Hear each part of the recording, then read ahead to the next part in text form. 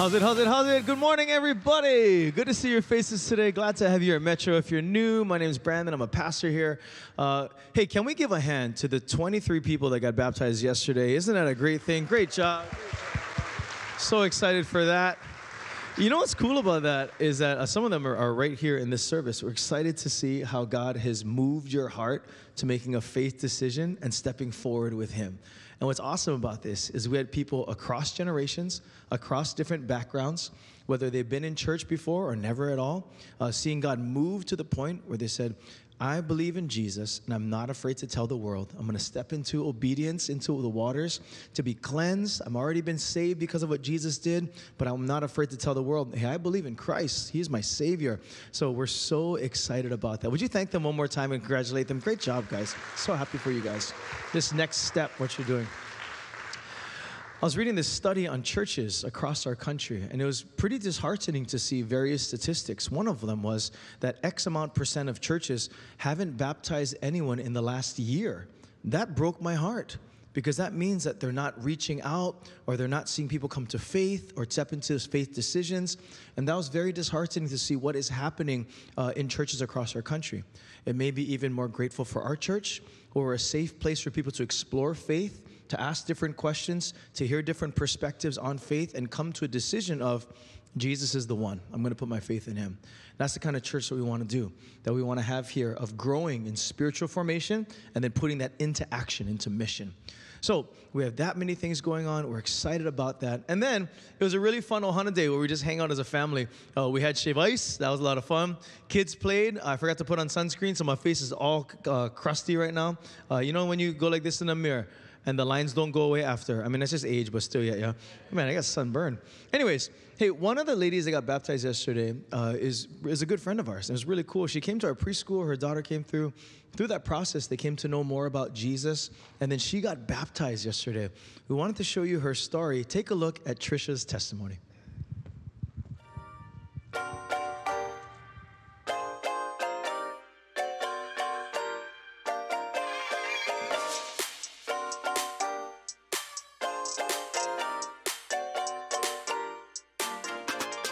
Aloha Metro Ohana, I'm here with Trisha. She just got baptized today. Trisha, we're so proud. Maybe describe what was the step that you took to get baptized?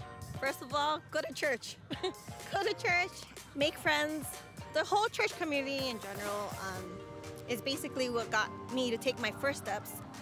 I actually think I went backwards, knowing that I did baptism last, because I joined like Rooted, I joined Growth Group, and I joined Story of God. Yeah. So I just feel all those steps led me to be here and to finally get baptized. How do you feel like the journey to this point was? It was a great journey. It's still a journey, you know, it never ends. I feel that every day I was learning, but overall I feel good about it. I feel great. I feel like a whole new person, honestly. What was it like to be out there being baptized today? I was nervous. I was cold. Not like cold feet, but it was actually more slight anxiety, but knowing that I've been waiting for this and I've been praying for this, that I felt confident about it.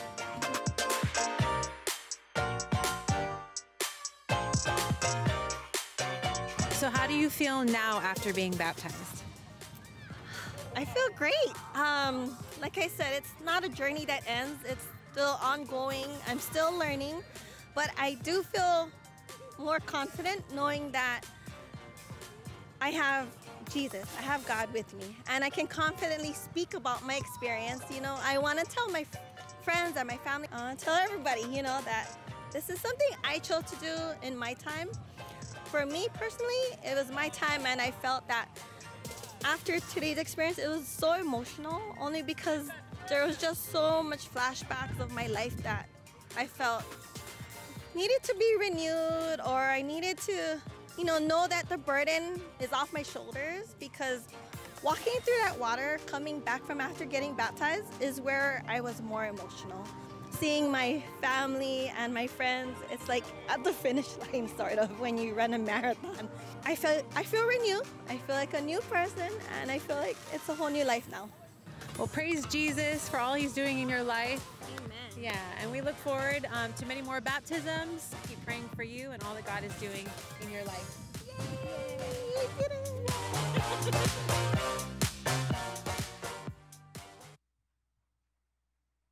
Isn't that cool? I love hearing about how hearts are moving closer to Christ in this way, where we're being changed by Jesus to live like Jesus. And that girl in the blue shirt, she's pretty cute too. So that's my wife, by the way, just so you know. All right.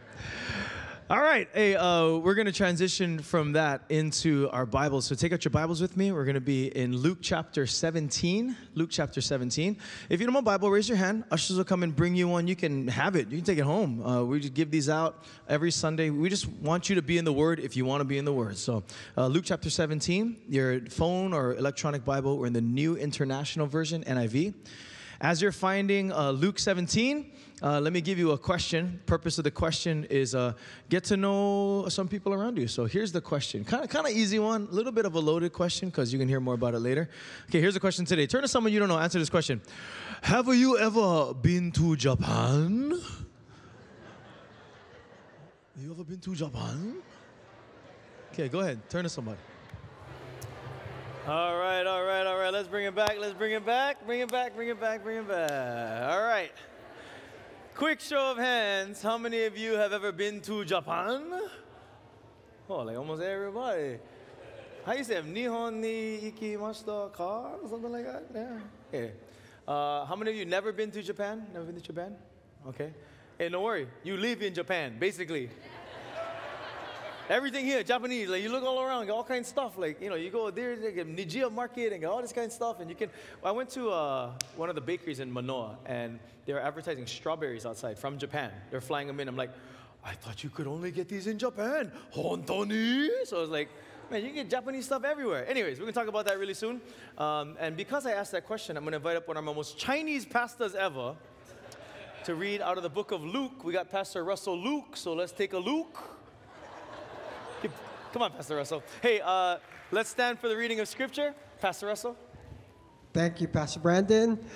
In your house Bibles, we're at Luke 17, verses 5 and 6. It's on page 1050. It's on the left side. So as you open your Bibles, I will definitely open my eyes. The apostle said to the Lord, "Increase our faith." He, Jesus, replied, "If you have faith, the size or the small as a mustard seed, you can say to this mulberry tree, 'Be uprooted and planted in the sea,' and it will obey you." This is the word of the Lord. God's people say, Amen. You may be seated. Luke 17, huh? Now, you look more like 62, something like that. Oh, man. So we hopped on a plane to Tokyo right after Easter was done. My wife and I, our two kids, age 7 and 5. First international trip. So all the passporty stuff. And so we go to Oregon often because Kara's family's up there. We get to see our family. We love it. First time going international. So the kids did great on the plane, all the way that long flight. We get there, and then we had no idea what we were doing. Like, where do we go? What do we do? Wakarimasen. I don't have service. What do we do? So we figured it all out, and we jumped on some bus thing that took us to our hotel, and we ended up staying in Shinjuku, and there's a big hotel with a Godzilla on top. Take a look at this. Take a look. Pretty mean, huh? I didn't realize when I made this hotel reservation, didn't realize this is the red light district. So if you don't know what that means get plenty stoplights. Trying to stop you from doing something bad because, oh, you like, come over here. Hey, never mind, look over it. No, don't look. No. Wakarimasen. So then we stayed there a couple of days, and then we went down to Harajuku, Takeshita Dori Street, had this giant cotton candy thing. I feel like my daughter ate all of it, but you know, we shared. And then we were there for Sakura, cherry blossom. It was pretty cool. We caught that on the tail end, so we were down there. You can rent a boat in the moat, but the bug no float, so we couldn't do it. So we got there too late. But we had that. We went to Disneyland because it's Tokyo Disney. Did you know that Tokyo Disney It's kind of the same thing as LA Disney. There's like a couple of other small, different rides, Beauty and the Beast. But if I want to go see Beauty and the Beast, I'll just hang out with Khalid, get plenty of beasts and beauty. But did you know that Mickey Mouse is the same in LA, Florida, and Tokyo? Just his eyes a little bit smaller in Tokyo, that's it. Like, I thought Jesus Christ the same, yesterday, today, and forever. Mickey Mouse the same, LA, Florida, Tokyo, same thing. Anyways, that was good fun. Went to Tokyo, Disney C, D, E, F, all of them. And then here's the last picture. We went down to Meguro River and saw the cherry blossoms. Just want to let you know this picture is really fake because none of the lights were on and they weren't pink. In fact, I was Googling nighttime sakura, I like see. So we went different places and we showed up and all the lights were off. We were like, because the blossoms came later. So all the lights they set up, they took it down when it was time to take it down, but the flowers weren't out yet. So we went and the flowers were out, but no lights. So someone took our picture and I was like, well, might as well take a picture. So I took a picture and then I looked at it, I was like, whoa, where'd all these colors come from? Because you can hit edit and hit that magic wand thing and like blink, right? I'm like, whoa. And it makes it look like everything is pink. And maybe it's just Kara's jacket, I don't know. And I thought, isn't that like the Lord, where we have these like kind of bummer moments, like, oh, and the Lord goes, okay, hold on, just watch what I do. That's where we're going with this whole thing. We're going to be in this whole time together about things that we experience, and we can go through highs and lows, like expectation, disappointments, but we just watch what God does. If you're new to church, can I just say this to you? I didn't say this to the last service, but let me speak to you. If you're new to church, give it a shot. Give it an honest shot. There's going to be some Sundays that don't jive with you. I've been there, where you're like, but give it a good try, because you're going to see God almost hit the magic wand edit photo button and just bring color to areas of your life that you didn't even know existed. But you got to give it a good shake, give it a good try.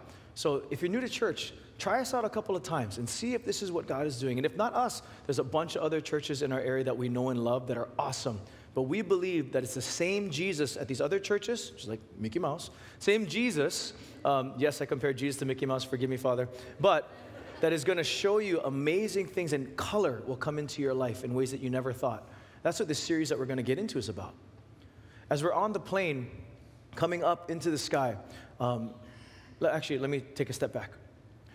We're going to start a new series called Let Faith Rise.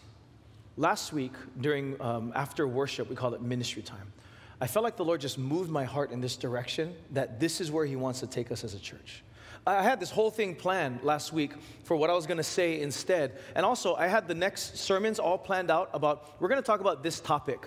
And last week, God just grabbed my heart and said, nope, I want you to go this way.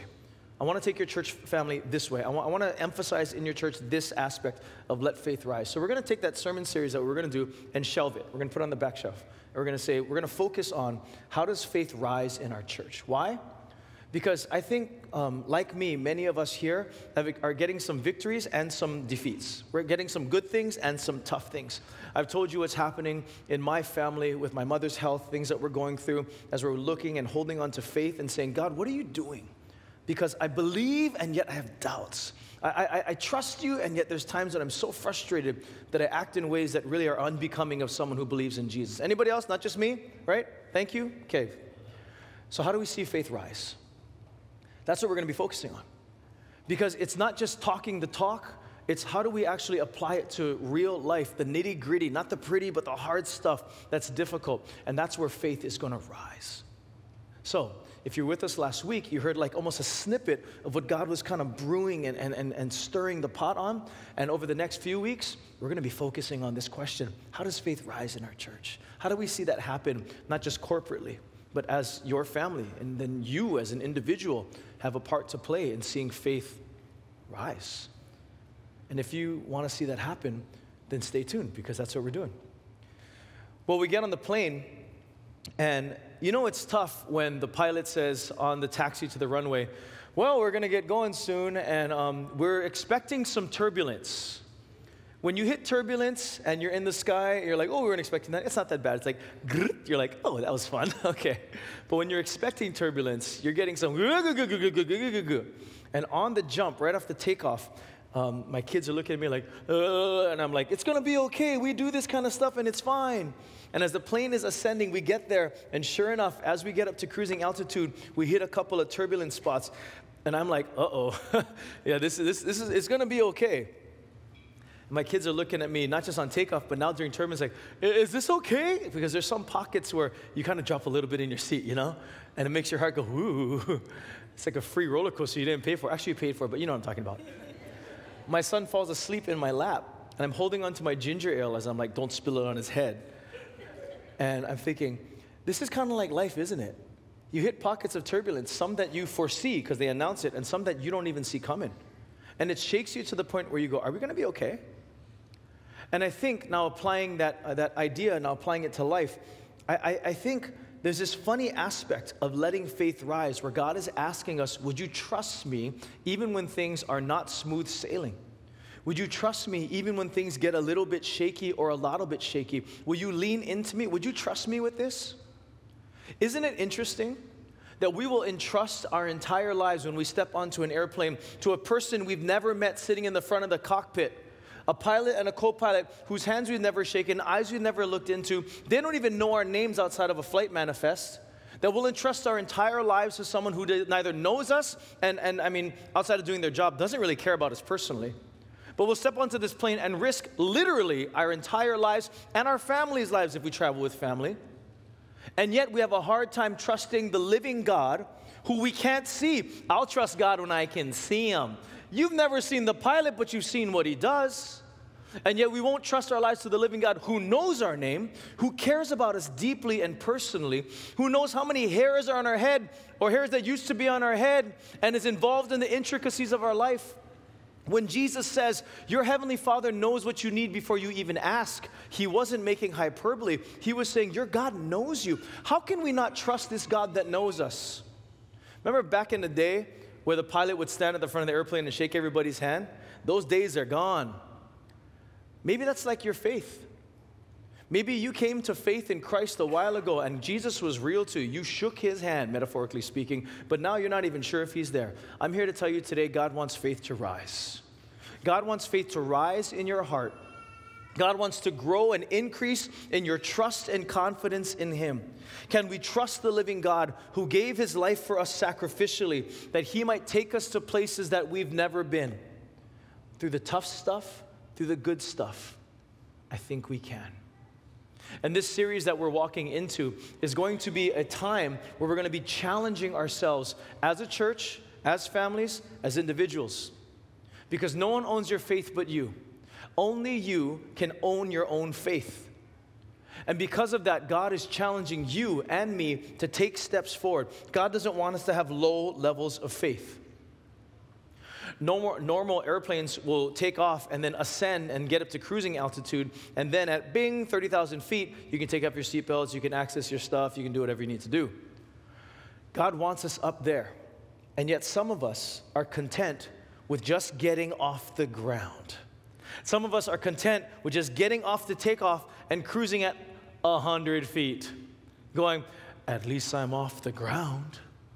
At least I'm here in church. You know how many people don't even go to church anymore? At least I'm going to church. At least I believe in God. You know how many people don't even believe in God anymore? At least I'm... All true. There's a lot of people that don't believe in God or go to church anymore. All true. It's good that you're online listening to the podcast. It's good that you're here in person. This is a good thing. But do not be content flying at 1,000 feet when you were designed to fly at 30,000 feet. Do not be content even getting up to like 10,000 feet. Well, at least I'm higher than those chumps. No, no, no, no, no. God doesn't grade on a curve. God is asking us to rise higher. And He wants faith to rise in this room.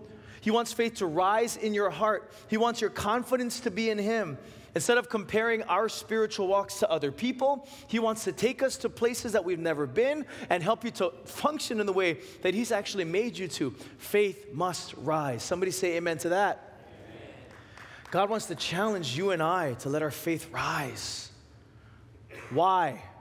Because I'm telling you, if you stay at low levels of faith, you'll be like, yeah, God is good, but yeah, I guess it's okay. I guess I've seen God do some good things, but... And you'll never see the miracles, the beauty, the majesty, the wonder, being captivated by the eternal things that God is actually placing in this world, that God is actually designed for people who are willing to rise with Him. Let me tell you what I'm talking about. The other day, my wife and I overly ambitiously decided to climb Coco Head. Now, if you're not familiar and why people are laughing, Coco Head is a horrible hike. It's not even a hike. Coco Head is a staircase in a desert. And it's out in the Hawaii Kai side of the island, and the kids were in school. We said, you know what we haven't done in a while? We haven't climbed Coco Head. Let's go do Coco Head. So we took the kids to school. We drove out there. We parked the car. I said, remember when we used to do this in our 20s and 30s, and our friends would go, and we'd go up Coco Head, and we'd look at the sunrise, or we'd cruise and take a cute selfie, and then go eat breakfast at Moana Cafe, and all that. Let's go do that again.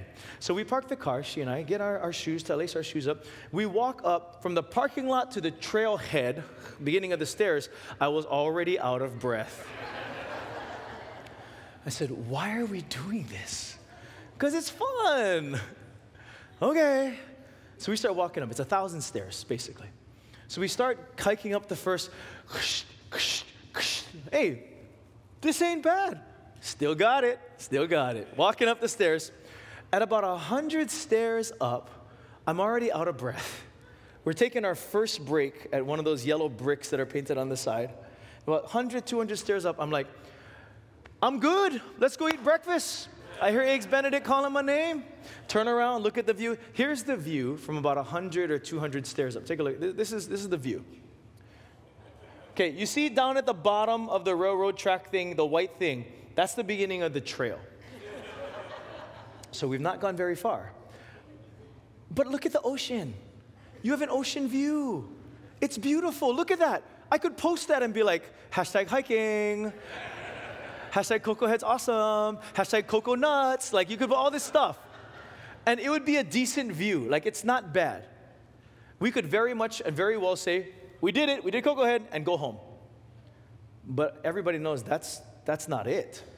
That's not the end of the trail. That's not where God asks us to stay.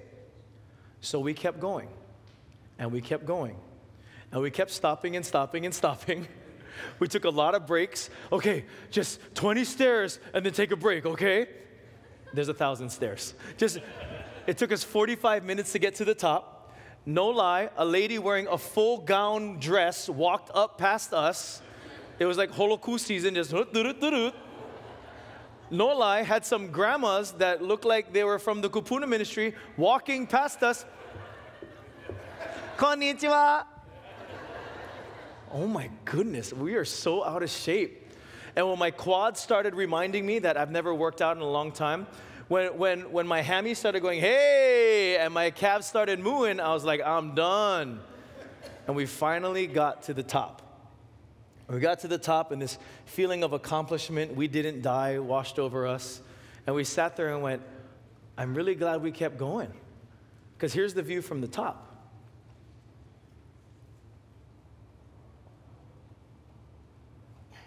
There's Hanauma Bay. There's Diamond Head, the backside of Diamond Head. There's all of Mauna Lua Bay. That's the view from where it's designed to look like. You follow me on this, right? You could very well stay at low-lying 100-foot on the hike, 1,000 feet in the airplane. You could very well stay at low levels of faith. At least I believe in God. And you know what? How many miracles you'll see? Oof, not as many as the top. You know how much blessing you'll see in your life? You'll see some. Oh, but the view is so much better from the top. Doesn't it hurt? I don't want to hike up the mountain. It's a beautiful dance of the grace of God and us being willing to partner with Him. Yes, to do the things, to read your Bible, to pray, to trust, to surrender. It's a beautiful dance of the grace of God and the amazing things that only God can do. And then the hand of God working with obedient hearts. Is it all my effort to work my way to the top? No, it's not. Because you can never earn or work your way into not only God's pleasures and glory and majesty, but even to every other thing. There's a lot of grace involved in this. What a beautiful dance of the two. I liken it to a waltz where one person has to lead. So who's going to lead? You? No, let it be God.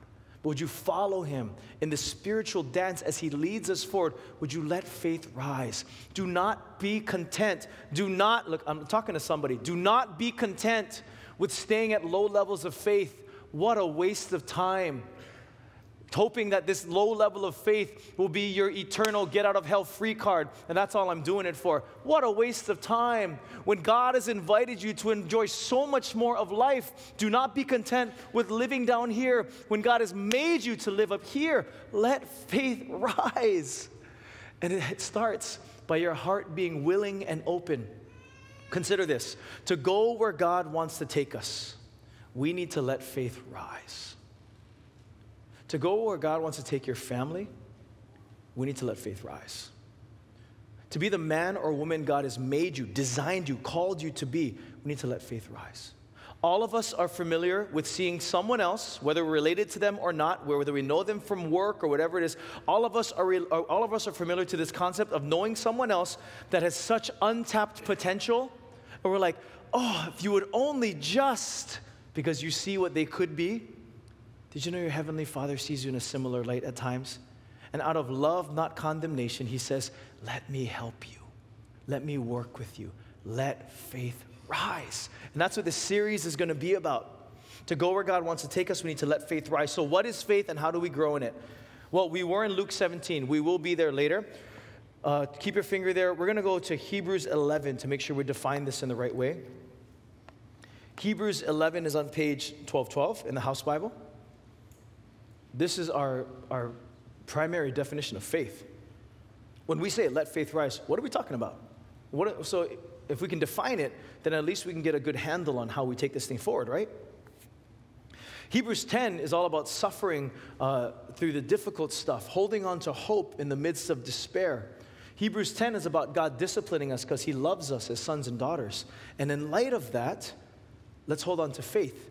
Hebrews 11, verses 1 and 2. Church, let's read this out loud together. Even you in the Ohana room, let's read this out loud together. Ready? Go.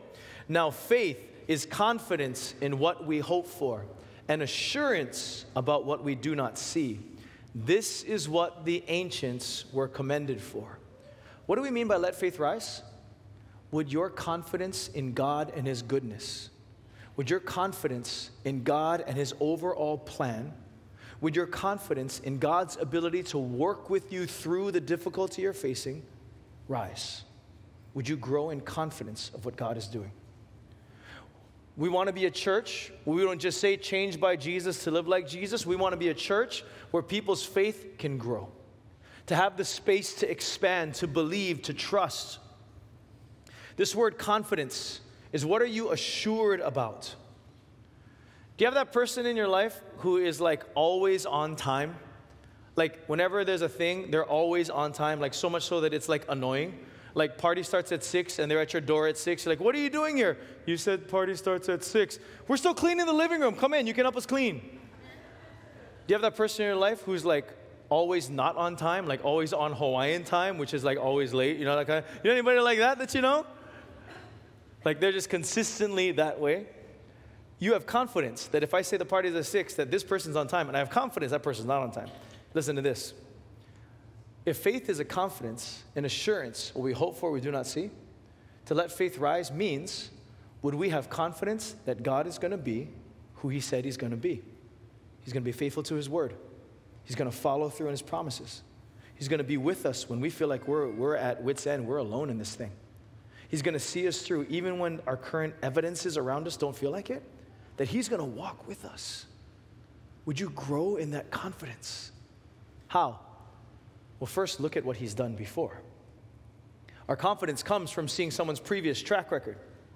And then our confidence increases when we see continuous evidence in future things. To see faith rise in this church, in your life, in my family, in your family, to see faith rise is to say, how do we believe that God is going to come through? Second thing is this: your level of faith can grow. Your level of faith can grow. Somebody say amen to that. Just like any workout, muscle, anything like that, the more that you exercise it, the more that it grows. Your faith you are not designed to stay at Sunday school levels of faith. You are not designed to stay at low-level, introductory, rudimentary, elementary levels of faith. God has created you in such a way to rise with Him, to keep hiking up the hill, to believe Him that you're not made to stay at 10,000, but rather 30,000 foot levels of faith. Your faith can grow. How do we know that? Because even the disciples that walked with Jesus and saw His miracles firsthand, they turned to Jesus at various parts of the Gospels and said, increase our faith. Go back to Luke 17. Even the disciples who saw what Jesus had done, they saw the miracles. Jesus taught this hard thing in Luke 17. He says, hey, you got to forgive people even when they wrong you. How many times? 2? 7. 7? Actually, 70 times 7. And they're like, no can. No ways. Fool me once. Shame on you. Fool me twice. Shame on you again. Like they say all this stuff. Jesus said, no. You're going to forgive people even when they wrong you. And then they said, increase our faith because it's so hard to do. And then Jesus says, as we had read, if you have faith the size of a mustard seed, you say to this tree, go over there, it'll go. What does that mean? It means that God wants our faith to grow. Jesus wants to increase our faith. The good news is your faith can grow, not to stay stagnant, not to just come into believing in God and then leave that as par for the course. No, God wants you to grow spiritually. Listen, why is this so important? Well, 2 reasons. The first one is, if our faith will grow, then we'll show the world who Jesus is. The more our faith grows, the more that we show who the reality of Christ. You know how I came to know Jesus? It was in high school at a Young Life event. Because I saw other people my age having fun about Jesus stuff. I was like, is this stuff actually fun? Because I grew up going to church and it was boring. And then later, I saw my dad come to faith in Christ. And it changed his whole life. And everybody on the outside was like, yeah, give this time. This will pass too, like another fad. But it didn't pass. In fact, it didn't pass so long. He became a pastor. It became such a life-changing thing for him that people were like, is this for real? And because his faith grew, it impacted me. What does that mean for you? As your faith grows, you're going to impact people around you. People are looking for the reality of Jesus by the people who call themselves Christians.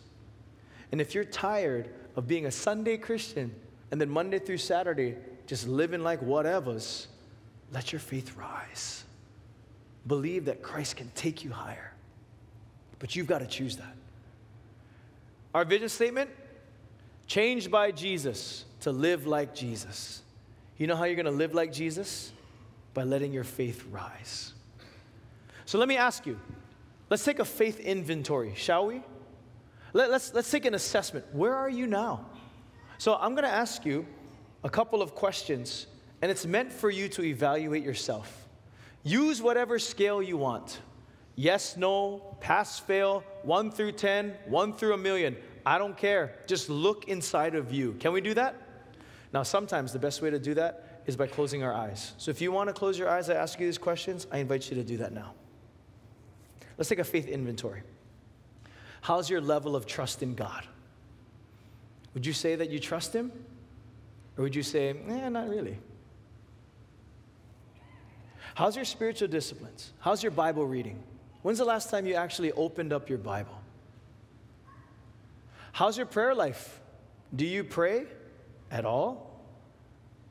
When you pray, is it the same prayer before meals, before bed? Or is there intentionality in what you're praying?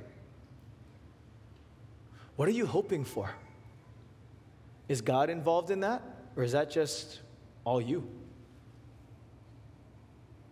Who are you praying for on their behalf?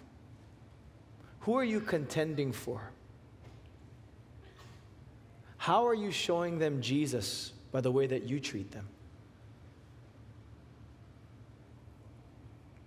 Who are you reaching for Christ intentionally? Who are you discipling? Are you intentionally discipling anyone by showing them Jesus? Okay, open your eyes. These questions are not exhaustive. They're meant to just say, where are you at? And if you answered yes or got 100 or a 10 or a million on all these questions, can you come preach next Sunday? Because I'm wrestling with all this stuff too. I'm dealing with questions about where's my faith at? See, here's the thing. I want to see our church become a church where people are able to become disciples who make disciples who make disciples. Disciples who disciple others. Because no sense you grow and learn all this stuff and it's just for me and I'm all good. I've heard one person say, the church is full of fat Christians, not here, but rather we're so full spiritually, but we don't give it out to anybody else. We just think, feed me, feed me, feed me, feed me. Okay, who are you feeding? Nobody, just for me. That is not the heart of this church. Where we're taking this church is to be a church that makes disciples who make disciples. And whether you've been a Christian for a long time or not, I want to see our church be a place. God is calling our church to be a place where disciples actually are able to make other disciples. Somebody say amen to that. Otherwise, all we're doing is feeding ourselves. And if we're going to be changed by Jesus to live like Jesus, it's going to take us increasing in our faith, desiring to go higher and not going, well, at least I'm in church and not at the beach. Come on. You are made for more than that. You are made for more than that. You are designed to rise higher. God wants us to grow in spiritual maturity. Formation and mission, that's the words on our wall. God has made us that we would be formed spiritually even more and not be satisfied with being babies spiritually. What is spiritual maturity like? It's meat, not milk. Spiritual maturity is meat, not milk. The Bible says so. You know, when a baby is young, you feed them milk or formula or a bottle, whatever it is. And when they get older, you feed them Spam. No, not you know, don't do that till later. But you don't just feed elementary, basic stuff. 1 Corinthians 3:2 says, I gave you milk, not solid food, for you weren't ready for it yet. Indeed, you're still not ready. What an indictment against the Corinthian church. It's kind of like they got to grow up. Hebrews 5, verse 11. We have much to say about this, but it's hard to make it clear to you because you no longer try to understand. In fact, though by this time you ought to be teachers. See, disciples who make disciples. You ought to be teachers. You need someone to teach you the elementary truths of God's word all over again. You need milk, not solid food. Anyone who lives on milk, being still an infant, is not acquainted with the teaching about righteousness. But solid food is for the mature, who by constant use have trained themselves to distinguish from good and evil. What an indictment against the church that the book of Hebrews is addressing. What an indictment against our church to be people who don't just satisfy ourselves on milk.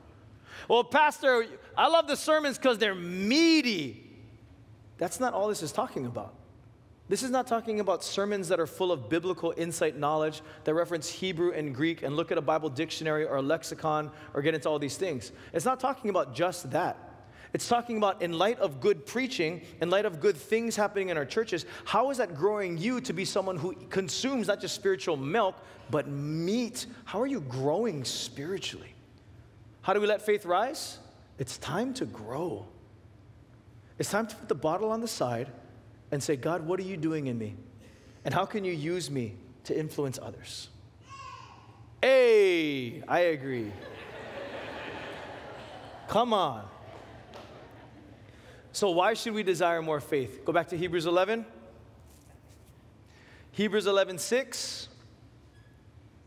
Go ahead and put this up on the wall. Church, we're reading this out loud. I want to hear every voice in this room. Here we go. Ready? Go. And without faith, it is impossible to please God, because anyone who comes to him must believe that he exists, and he rewards those who earnestly seek him. What is the one thing that pleases God? Faith. What is the one thing that pleases God? Say it with me. Faith. What is the one thing that pleases God? Faith. Without faith, it's impossible to please him, because anybody who comes to him must kind of believe that he exists. And then he rewards those who earnestly seek him. You know what doesn't please God? A beautiful singing voice, strong preaching, lots and lots of prayer over and over again. Those things are good. Faith. Faith pleases God. Jesus marveled at his disciples' lack of faith. And he was astounded by people who had no business having faith being filled with it. The Syrophoenician woman who asked Jesus to pray to heal her child. And then she said, well, can you hear? And he said, no, it's only for the children of Israel. He said, no, no, no, even the dogs eat the scraps that fall off the table. And he marveled at her faith. At the centurion who came to Jesus asking to heal his servant. And Jesus said, okay, I'll make my way there. And he said, no, no, just say the word, because I too am a man under orders. And if you say the word, just like with me, it'll happen. I believe. And Jesus goes, your faith is amazing. Jesus marveled at faith. Would he marvel at yours? Why does faith please God? Because it's your confidence in him and his power. Here's the cool thing. When your faith grows, there's a promise attached to it. When your faith grows, the promise is he rewards those who earnestly seek him. Without faith, it's impossible to please God. Because if you come to him, you got to believe it exists, and you got to believe that he rewards those who earnestly seek him. So what's the reward? You go win the lottery. You can go Vegas and hit them big. What's the reward? The reward is not any of that earthly, worldly stuff in and of itself. Rather, here's the reward. When you grow in faith, here's the promise. The more faith you have, the more blessings you'll see.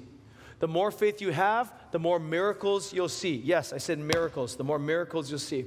The more faith you have, the more you'll resist temptation and walk in righteousness because God's grace is flowing through you. By the way, as a quick aside, did you know that most temptation is really a lack of faith? Because when we often give into temptation, we're not believing that God can fulfill this desire that I'm looking to fill in ungodly ways. Many times, a lot of the times when we give into temptation, it's because we're giving into things that we think will bring us all of this hope and healing and wholeness and make us feel really good about things, when really it's not. We don't believe that God can actually fill this desire for fulfillment, for community, for the antidote for my loneliness, for my depression, for all these other things that we fill our temptations in. Oftentimes, giving into temptation is a lack of faith.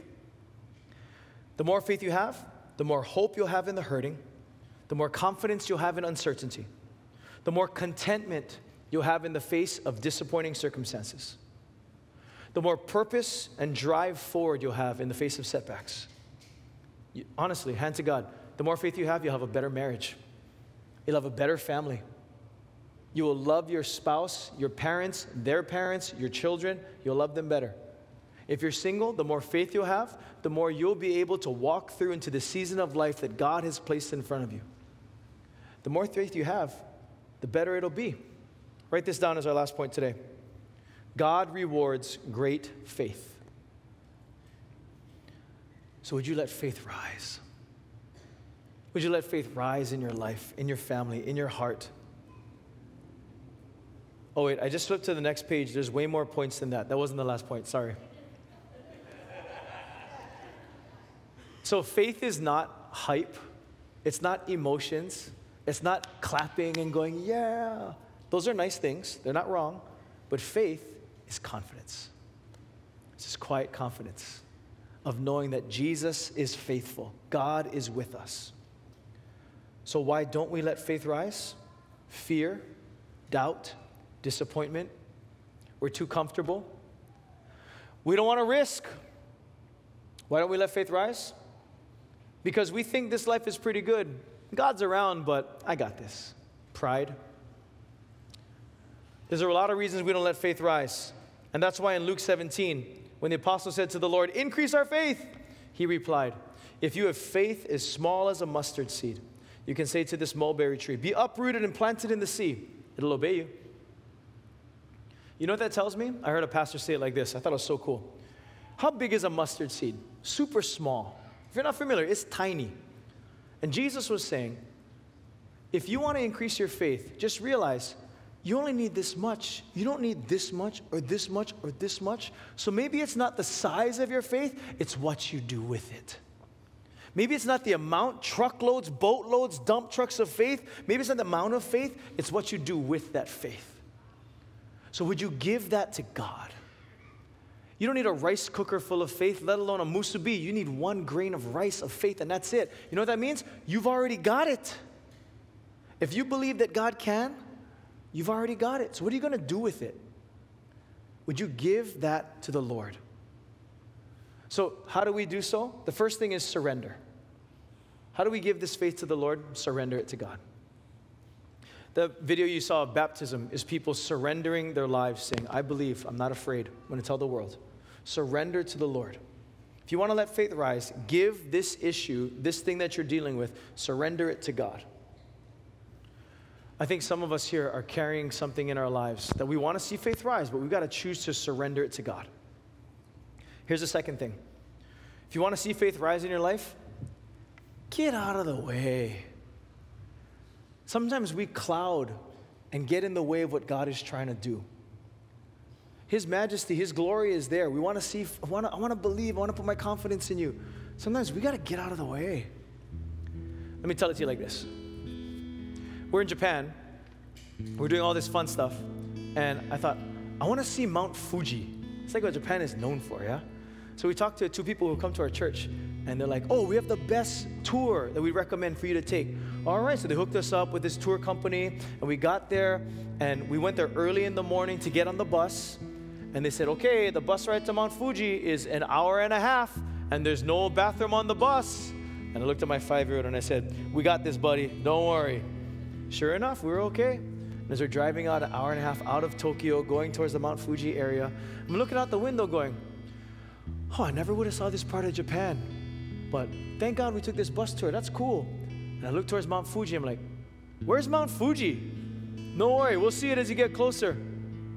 The closer we got, the more I realized, oh, the weather's kind of bad today. Kind of cloudy. So we pulled into the Mount Fuji Visitor Center, whatever it is.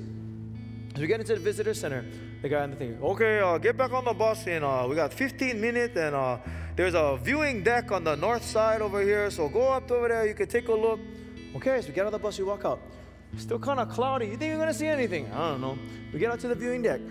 Cannot see nothing. Like, oh, man, it's cloudy out here. What are we going to do? Okay, we got to get back on the bus. We get on the bus. Hey, talk to my wife. You think we're going to see the mountain or what? I don't know. The guy on the tour guide goes, well, little bit crowded today. Mount Fuji kind of shy. So, why don't you pray to the deity that Mount Fuji come back from vacation, eh? I said, brother, I'm on vacation right now. I paid more than $100 a head to be on this stupid bus. All I like to see is one mountain, okay? We're gonna go up to a viewing level 4. See a better view. Okay, okay. Sit down. And the bus goes on these switchbacks up the mountain, and it goes from cloudy to rainy. And I'm like, oh man. And we get to this viewing level 4, where it's just like, it's like Polynesian Cultural Center, like Diamond Head Lookout, just choke tour buses all lined up. Our bus couldn't even park. So they pull over, they let us out. Can't see nothing. In fact, you like see? Okay, look, here, watch this, watch this.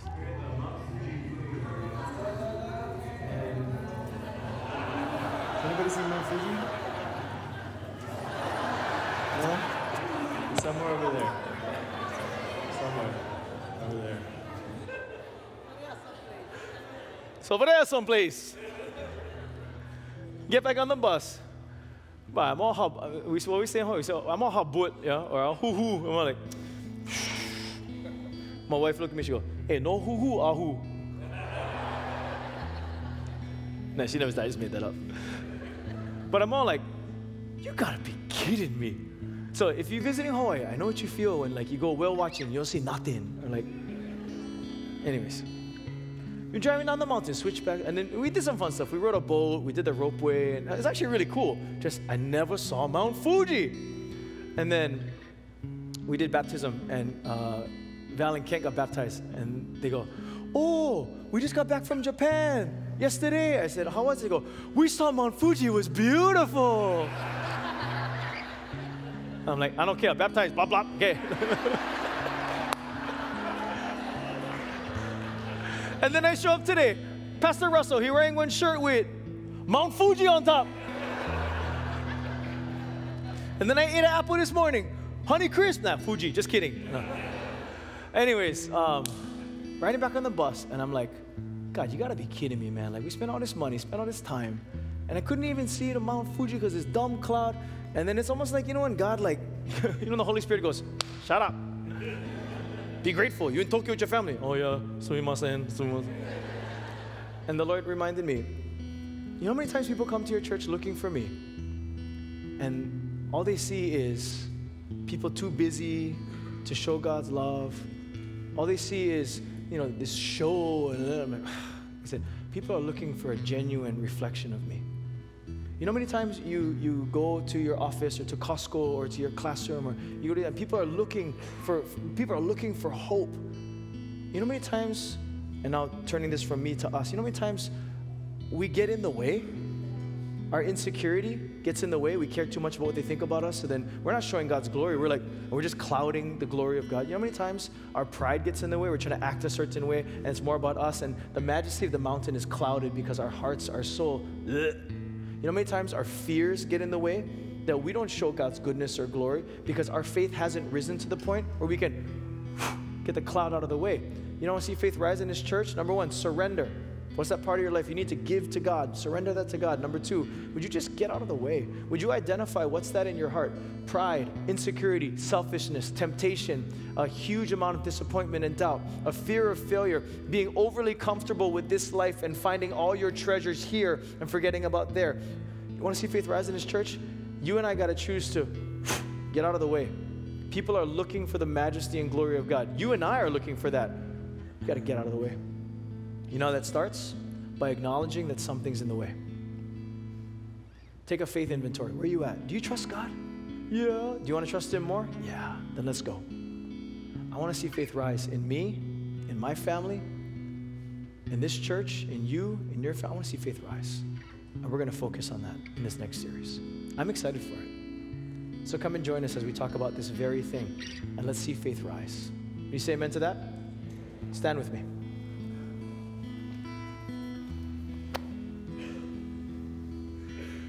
Would you bow your heads with me? Lord, we don't want to talk about it. We want to be about it. We don't want to just settle for low-level, introductory levels of faith. Some of us have been Christians for way too long, and we haven't talked about Jesus, shown Jesus, encouraged someone in Christ, discipled anyone in forever.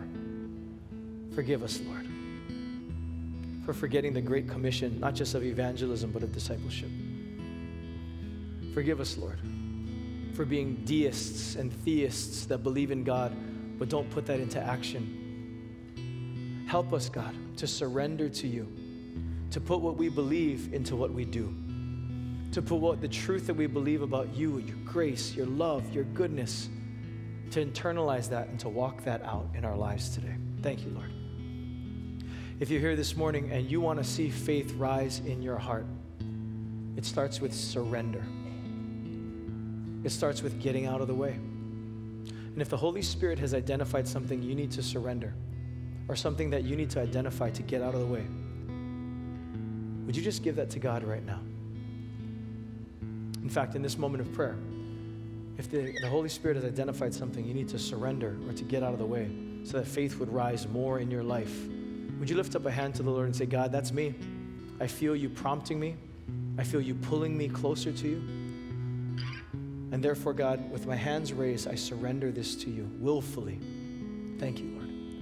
God, I bless and pray for every person whose hand is raised to you, that you would help us not just to talk about it, but to be about it. Help us to take one more step forward with you. Help us to be someone who says, I want faith to rise in me.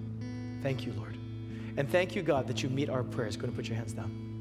And it's because of that, we speak your name. We thank you, Jesus. And we pray this now in Jesus' name. And all God's people said, amen. Would you thank the Lord this morning?